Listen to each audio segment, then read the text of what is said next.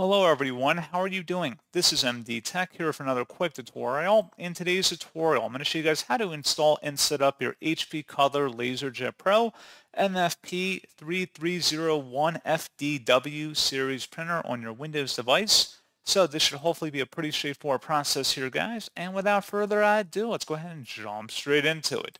So all you have to do is open up a web browser, and into Google, you want to search for HP Color LaserJet Pro MFP 3301fdw support, and search for that. Best results should come back with an HP support page that says HP Color LaserJet Pro MFP 3301fdw. Go ahead and open up that link.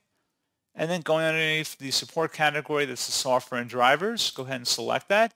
And then scrolling down again, you want to expand the drivers section and select the HP Color LaserJet Pro MFP 3301fdw through 3303fdw and 3388fdw driver installation software. Go ahead and download that.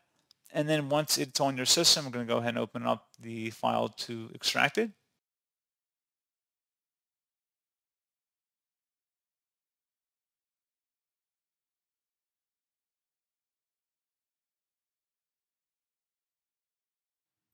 And it might take a moment. This is a pretty decent sized file. It's about 500 megabytes or so.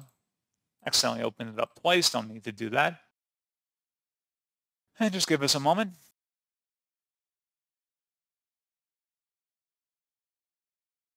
If you receive a user account control prompt, it should be from a verified publisher, HP Inc. Select yes, and then proceed with the on-screen wizard here of getting this configured for your device. So if you want to have a wired or wireless-based connection, for example, you can customize those options through here.